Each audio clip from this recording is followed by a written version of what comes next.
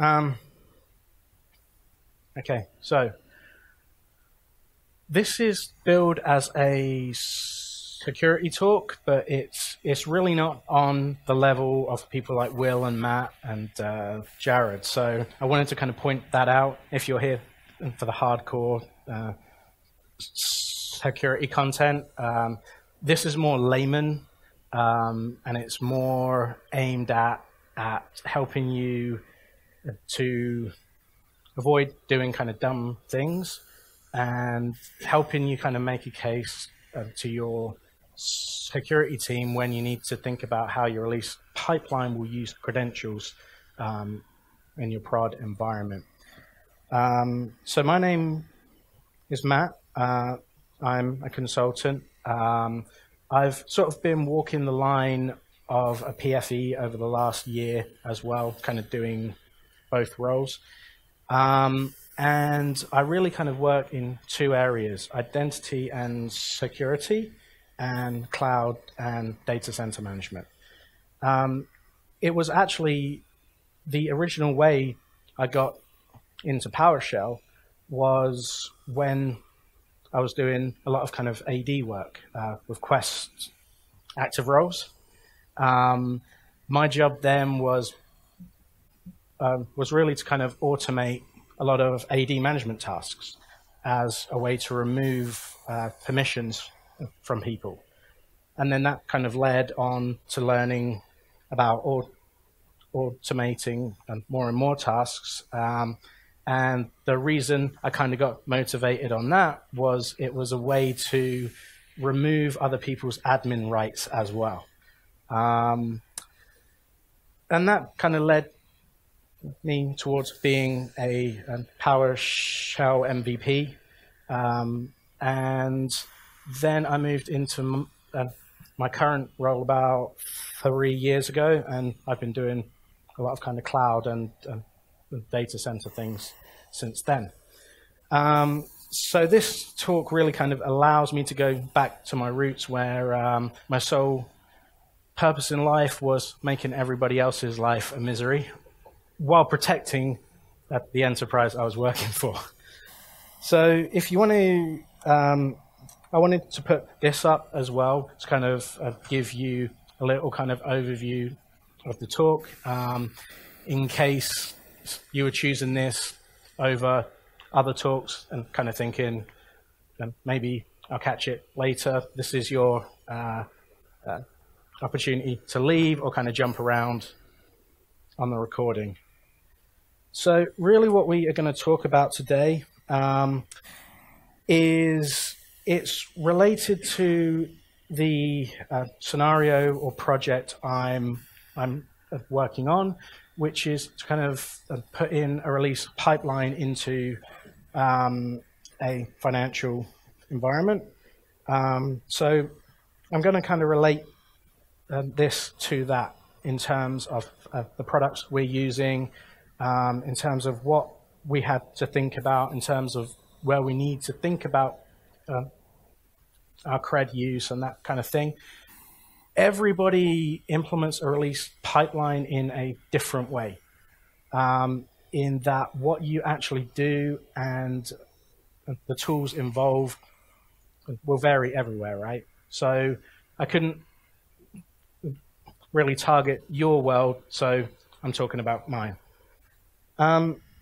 So with that, the talk really came about by the realization that we actually needed to handle security. When you're working on kind of automating things and putting in a release pipeline, you can get a little carried away with how cool things are. And you just kind of put it in a very kind of simple way. For us, we were running our build agents with our local accounts. Everything's working, everything's good. And then you kind of realize, okay, so now we need to move this into an actual prod environment. We need to think about how we are going to allow our pipeline tools to manage our nodes and how we are going to keep that secure enough to please the security team, because that's mainly what you're trying to do. And your whole project can live or die based on whether they're happy or not. It's like appeasing, I don't want to say gods, because that's the wrong term for them, but yeah, there's some appeasement involved. And you really only have a limited opportunity to do that. As soon as you lose your credibility with them, then they kind of can sometimes begin to shut you down. So you need to know what it is you're going to be doing. So a little about the scenario that we're working with. In our release pipeline, we're using TFS as our release mechanism and our build mechanism. So that has build agents, which will run every build, every release, and kind of do anything they need to do. It will compile MOF files, it will publish those, it will contact the various nodes and tell them to pull their new MOFs and that kind of stuff. And in our scenario, the TFS build agents are managing multiple environments. And these will have their own domains, and there's no trusts involved. So we needed to overcome that, preferably not using any kind of certificate auth, because the internal choice is that they're wanting to use kind of usernames and passwords, accounts. So we've got the trust gap we need to overcome as well. And all of the build agents are running in one environment. There's no kind of build agents in multiple domains with a hook back into the TFS. Everything's running from a prod environment to manage prod and test and dev and all of that. Because the internal rules are that a prod account can manage other things, but if you're coming from test, say, you can't go into the prod environment. So that's a bit of an overview of the scenario. So let's have a quick look at how and where we actually use our credentials. Like I mentioned, I'm a consultant and PFE. I'm not an architect, and there's many reasons for that. One of which is I'm not really very good at Visio diagrams, but this is my crack at it. If you have a look on the left, that's really steps that are involved in a build or a release where we may need to use a credential. I've marked the locks in red as where we plan to use credentials into the MOF files, and the locks in gold are where we want to use credentials to do a task like publish a MOF or to connect onto a node and that kind of stuff. And as you can tell, there's a lot of points where our build tools will need to know a username and password to kind of connect and to do things. I've included the certificates on there as well. That's more for completeness, and if we had more time, we could talk about all of that. But for the purposes of this, we're really only talking about the scenario where we need to pull out a username and password and use that to do something. And we're overlooking the part where we need to put those into the MOF. However, it works in the same way anyway. So that's really the scenarios that we've got. So we looked at the options that we had for where we could keep and retrieve credentials from. And the first one which came to mind was using an enterprise credential broker. There's a number of tools available that are getting a little more kind of PowerShell support, so they're easy to integrate into your pipeline.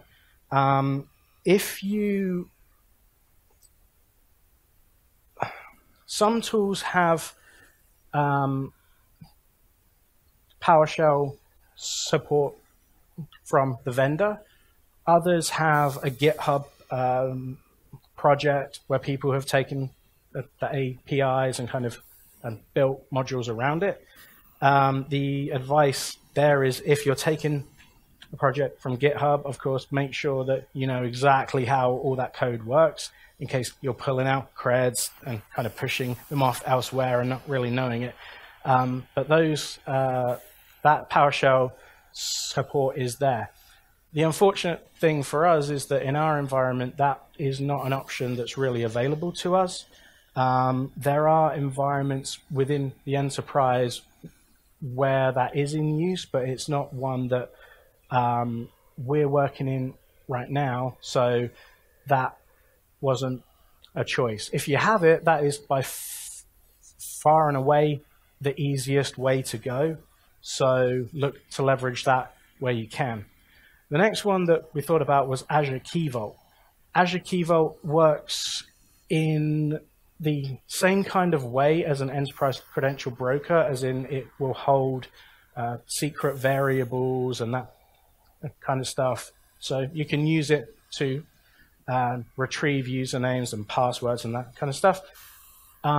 The key word that led to that being ruled out for our environment was Azure. It either needs you to have Azure or Azure Stack, which is in a TP3 now.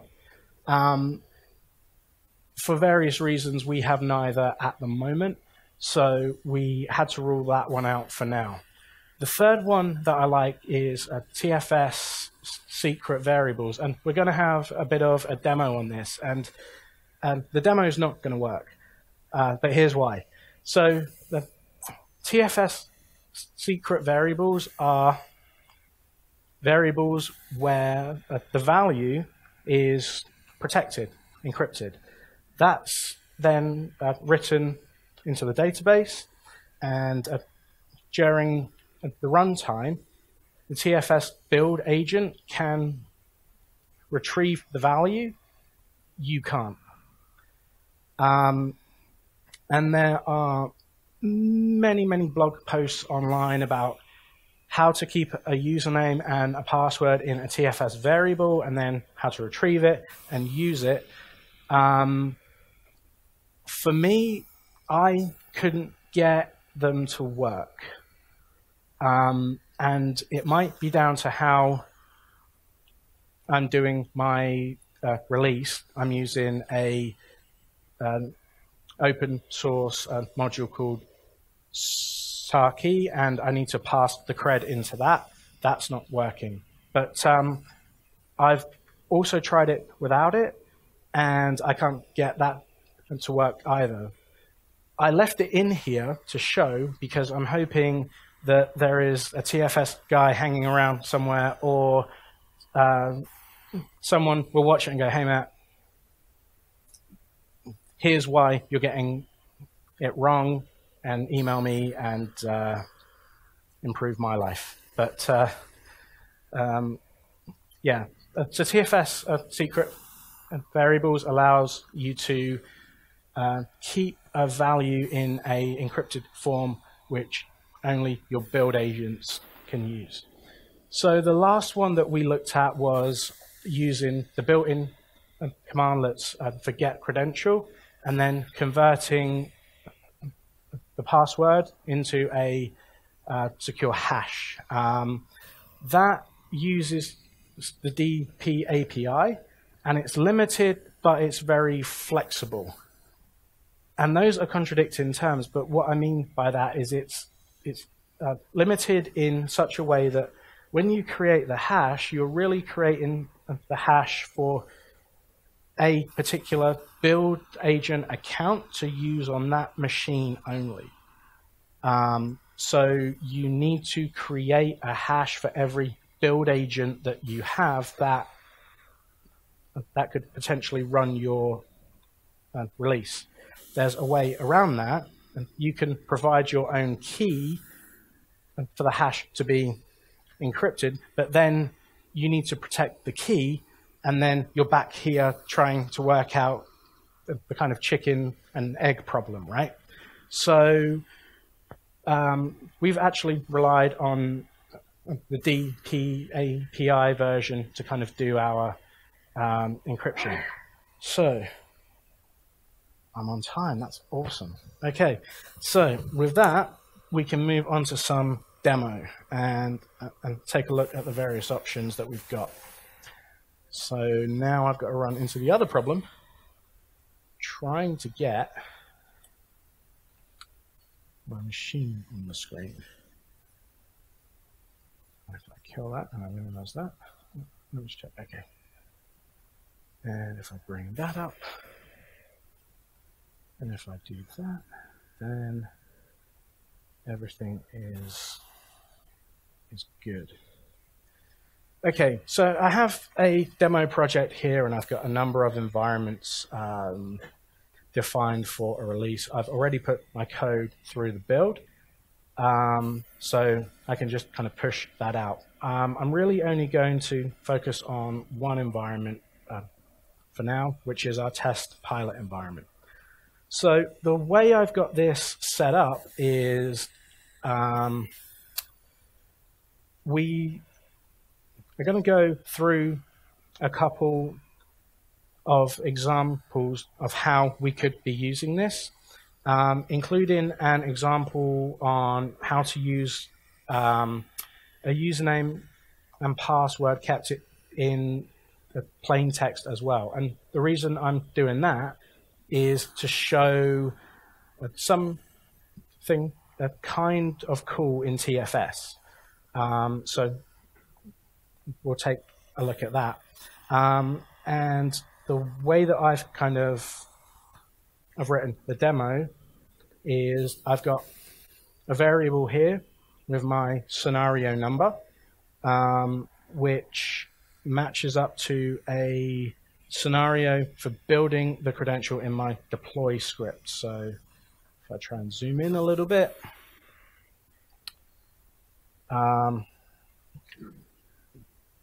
so based on the scenario, we'll build our credential in a different way using different variable input, and then we will actually write a couple of things out to see how well protected they are within the TFS release process.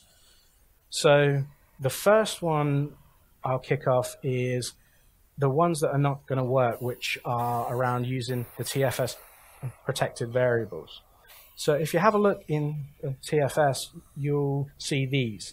These are the protected or secret variables. It's as easy as creating something like that. You type in anything you need. Once you protect it, you can only unlock it until you've actually committed that. Once you have that, if you want to get it back again, you can't. So these are pretty good, and I would really like to get these to work, but as I mentioned, at the moment they're not. But let me just make sure that the right configure there. Yeah, so we are going to do scenario 5 first of all, which is going to just, in my initialize script, which runs when I kick off a release, it's going to pick up on that scenario, try to build my credential object from those protected variables, and then it will pass that into a property in my actual build script. And that will end up populating a property up here. And it will then build our credential by just taking the passed value. Okay.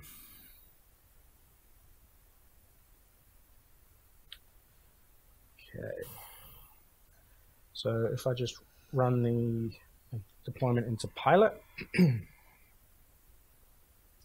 that one.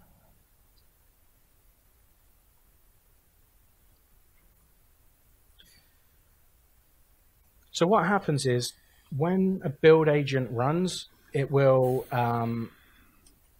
give you all of the environment variables and their values up at the top as well. And you'll notice that anything that is a protected variable will not appear here because it's hidden. But what you'll notice as well is that anything that we had that looks like a password, even though it was my plain text value, is also masked out. Yeah. Sure, okay. And then in the logs, they'll be masked as well. So there's no kind of sharing of usernames and passwords there, even if you've used it as a variable name and kept it in plain text. That's kind of cool, right? Okay, no. Maybe it's not. Maybe it's just me. And so yeah, we saw there that we ran into a problem with our credentials. And if I ran that again using my other scenario, which is from protected variable scenario 2,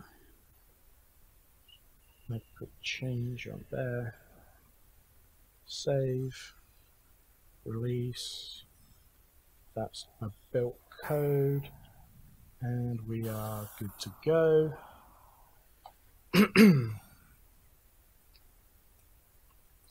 We'll see the same sort of thing happening. I will actually share the links to the various posts of where people say this should work and here's how. So if you wanted to try it, you can go off and do that. And this is actually my request on the recording for some tech support. So if you know how to get this working, then you're welcome to email me. So the demo should, why is it?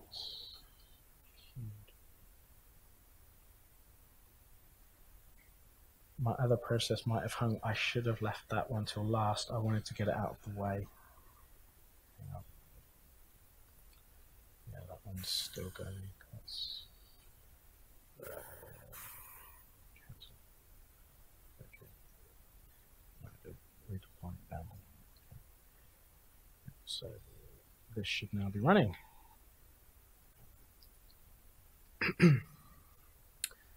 Yeah, so we'll see the same issue here where it actually couldn't retrieve the password values I wanted.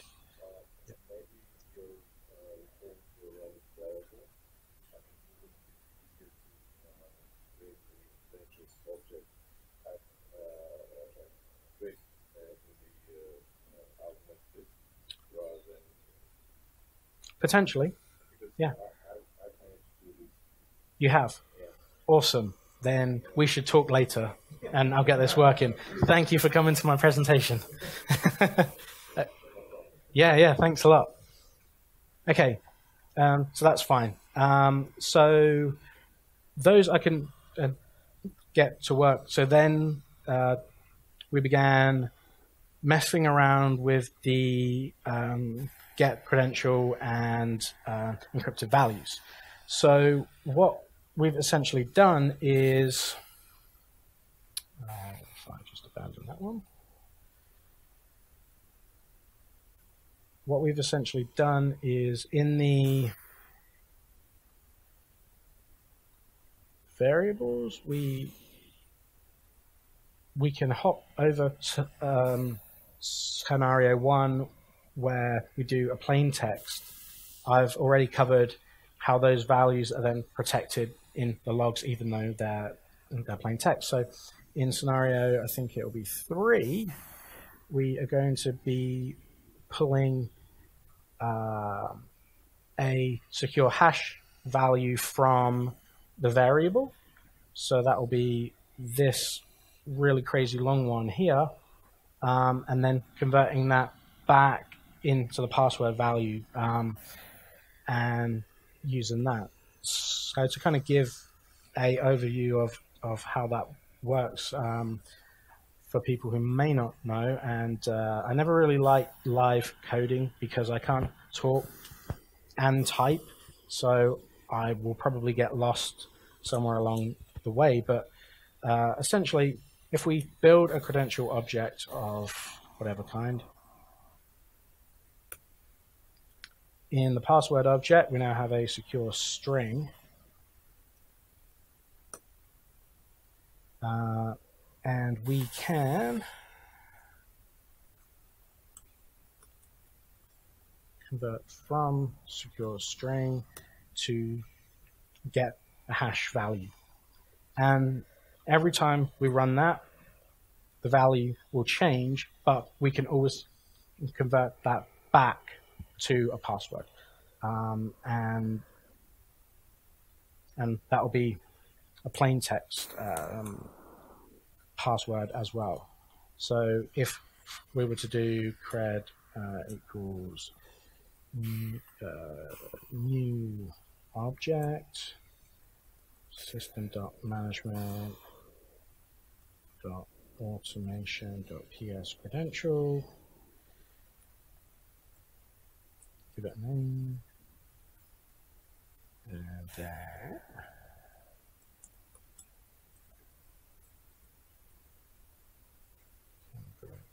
to secure string, close that. We should have our credential built, and if we recover the plain text of that, which we can, we have our plain text again. But this is the way that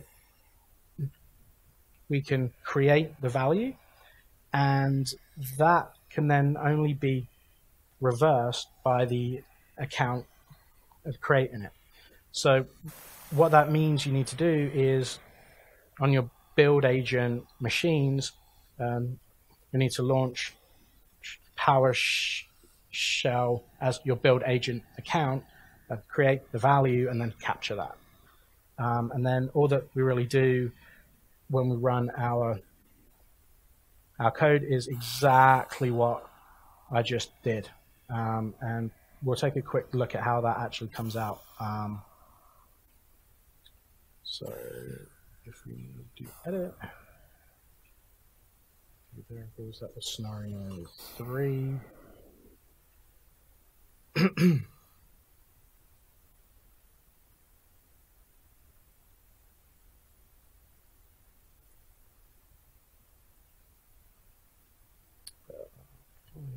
Test. So when we build the credential object here as well, I'm actually trying to write out what the plain text password is. So up here where we build it, even though the username is in plain text, it has protected that. It has shown me the plain text password value. However, if I try to output the plain text command when it's the plain text password when it's a credential object, it's managed to mask that as well. in the logs, and I'll go back to that in just a sec to show that clearly when I can kill the release off there. Yep. Yep. So when you're using these, they're pretty well masked from the logs, and really the only people who can get to these are people who have any rights over the release in TFS, of course, and people who know the TFS build agent passwords, because they can then relaunch it and then recover the plain text.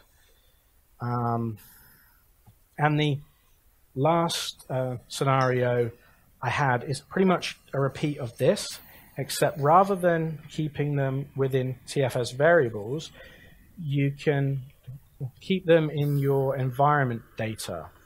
So you can have it mapped here to a TFS build name, and then have the username and password hash in there. And when you talk about doing this, a lot of people immediately clench up.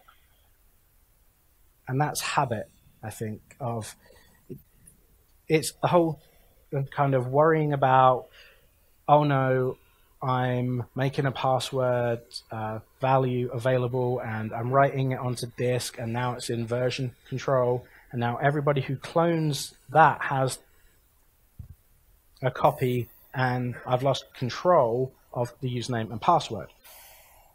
And yes, that is kind of true, and no, you really need to keep it in context, because even though the hash might be laying around, there's a lot more that you need in order to actually use it and in order to actually recover the plain text anyway, right? You would need to know which machine it was generated on, which account was used, and you would need to have the username and password of that account as well in order to use this.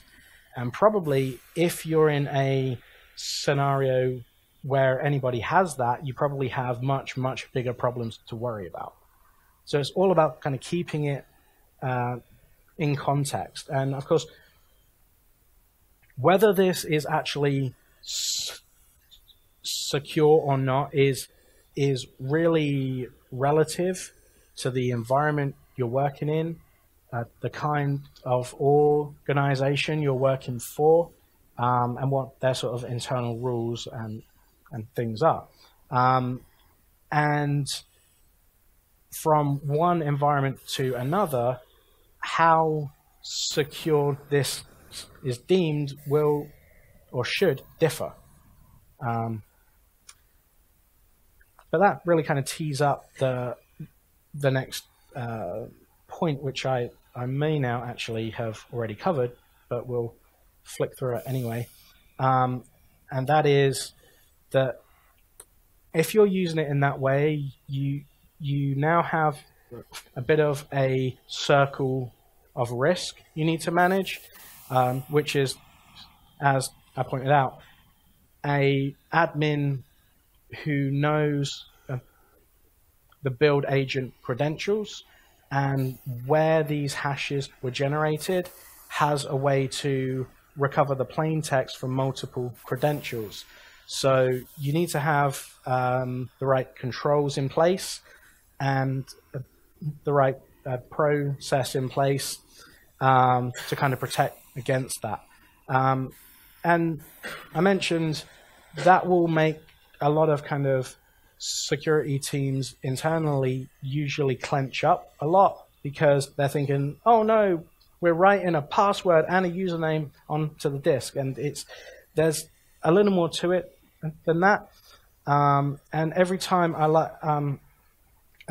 run into a situation like that, I'm reminded of a passage which I would like to share with you now, and that is, there is little point in locking your doors if you're leaving your windows open.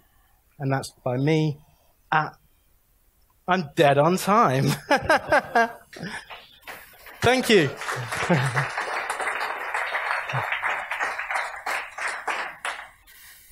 Yeah, so the point is context.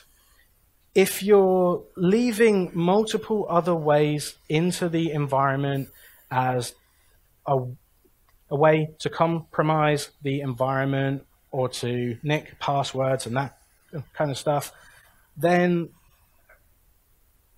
you shouldn't really even worry about people writing usernames and passwords on a post-it note, because at that point you've kind of lost the battle anyway, right?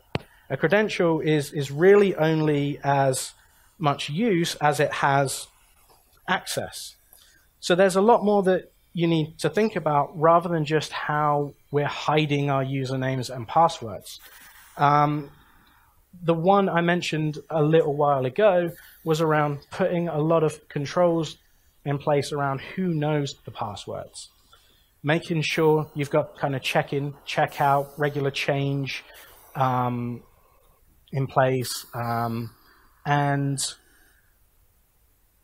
yeah, this kind of becomes a bit of a people issue as well. It's not just a thing the products can solve. So you need to make sure that you've got the right controls around who knows what credentials. The other thing is that you should really be using Gia for your builds and your releases, because with that you can ensure that any credentials that you're using have got no native Windows rights, and they can only connect into certain endpoints, and they only inherit certain commands and things via those. So if you have that in place, even if someone knows your usernames and passwords, they would need to know where they can use it. And then what they can actually do may not be all that valuable. So that's a really sort of important point as well. And the third is that we're often used to having accounts that have permissions the whole time, right? So you'll have release accounts which have local admin rights on nodes, and they'll maintain those rights even when they're not in use. If you're only doing one release a week or a couple per month, you should really look at integrating into your kind of change control and release process a task where you actually request the rights that you need for that change. And that's also a good way to protect from accidental change anyway. If people kind of log into the TFS portal and kind of click deploy, at a time where the account has no rights to make a change, there's no risk there. So that's kind of worth keeping in mind as well. And if you came to my talk earlier this week, I showed this example architecture. I've actually included into that a point where we do reach out and ask for the rights we need. When those are approved and the account has permissions, it will then continue on and actually roll out that change. So you can put in a lot of controls there. There was one more point I wanted to mention as well that's important, and that's around WinRM authentication. In our release pipeline, we are making WinRM connections over to the nodes we're managing, and we're providing a username and a password rather than using the context that the build agent is running in. And so that will need you to authenticate over WinRM and WSMan. I'm happy to be corrected on this if anyone knows a little more about it than me, but to my knowledge, when you do that, if you're in the same domain, then that authentication happens over a secure channel anyway. Okay, so that's not a problem. But when you're releasing into an environment that you've got no relationship with, you'll end up falling back onto NTLM auth, where you provide a hash of the username, of the password, which is proven to be quite easy to reverse. And that will usually go over a HTTP protocol, unless you've enabled WinRM over HTTPS, and that will kind of create the channel for that NTLM auth to happen within. So this is a scenario where you might want to think about enabling WinRM over HTTPS if you're not already doing that. And with that, that would allow you to actually make sure that you are connecting to the nodes that you think you are going to connect to. In our environment data, we just had our computer names and IPs, and we're going to trust that that is correct. So when we reach out, whichever node we hit, we trust it. If it has a certificate, we have a way to check that that is actually the node we think it is. So that is a good thing to be doing. And I've kind of been toying with whether there's an opportunity, if you're having a problem with approval of HTTPS for WinRM, a number of people do. The internal security teams don't usually like people using WinRM anyway, for some reason, which baffles me, because they'll have Linux and they'll allow SSH, and it's kind of the same thing. So I'm really looking forward to when SSH is more kind of properly available for PowerShell as well, and then maybe you can kind of piggyback onto that and the whole challenge goes away. But I've been toying with whether we should think about using IPsec to secure the channels between the TFS nodes and the nodes we're managing, because most orgs usually have some kind of IPsec in place already, and if you can piggyback on that, then why not? I haven't actually tried it yet. I don't know how hard it might be. I just kind of wanted to share the point in case other people want to think about it, and then kind of say, actually, Matt, that's really, really hard, and there's no gain, so carry on.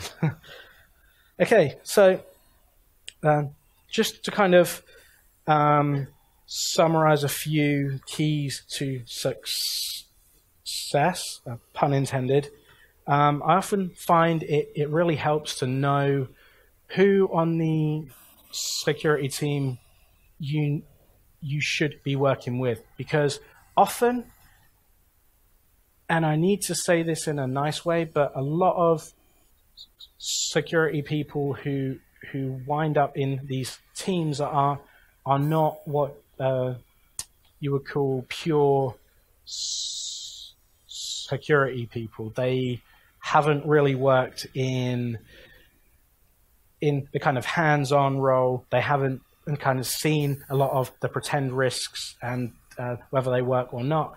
And there's a lot of kind of paper-based bureaucracy. And if you can find anyone who is a little more pragmatic, latch onto that person, they will help you. And know the controls that you need to try to meet as well, and what the risks are. Usually what happens is security will just say things like, yeah, we need to turn off this reg key on every node, or we need to not allow this to happen. We need a rule in place for that. And there's no real kind of context around what they're trying to do. They've just found what it is they think they need you to change and then said, change it. And that can introduce a lot of other issues as well. So rather than letting that happen, find out what it is you actually need to mitigate, and then make sure that you know you're covering that. So when the kind of challenges and things come up, you're well prepared for that. Limit the credential value. I mentioned about GIA, temporary permissions, all of that kind of thing. It sounds like really common sense, but it also sounds like a lot of hard work. But I would really encourage you to do that, because that will protect your environment. And we mentioned about making sure there's a proper process in place around who knows the build accounts and credentials, because they can potentially recover any hash values you're using. And then, of course, there's all the new PowerShell logging we've got, so go ahead and use that and actually monitor it. Read the logs, read what happens during a release, and then you'll know what it is you're looking for if a credential is not being used in the right way. So just to wrap up, using your credentials securely really does depend on more than just protecting the username and password. You need to think about the bigger picture, but as well, you need to make sure that your security team are also looking at the bigger picture rather than just worrying about protecting the usernames and passwords. And the security team, whether they're happy or they're not happy, your project pretty much lives and dies by that.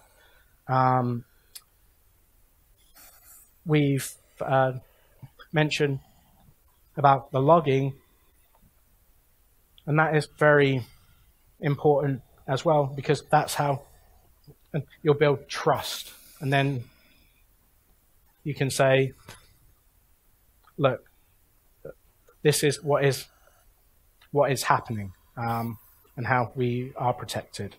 And the last point I put in was around certificates, and I really can't remember why that's there, so never mind. Okay, so with that, that is my work here done. Thank you very much. If you have any Q&A, I'll be around. Thanks.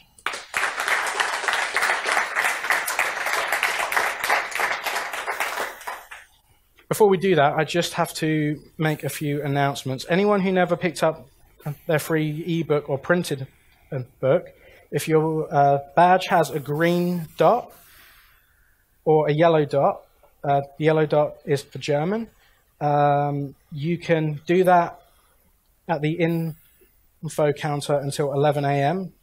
sharp. Anything that's not picked up will be freely available to anyone who wants it. So gather around and kind of see who's leaving what. The free conference mugs can be picked up at the booth as well from now.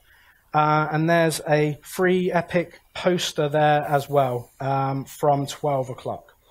If you need to keep your luggage here, it's going to be in room 18. And there's a URL, a GitHub psconf.eu 2017, where all the presenter materials will be there shortly also. So yeah, thank you very much. Q&A.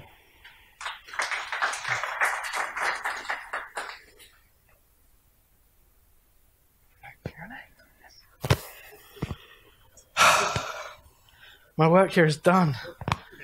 Awesome. Now I can enjoy the rest of the conference.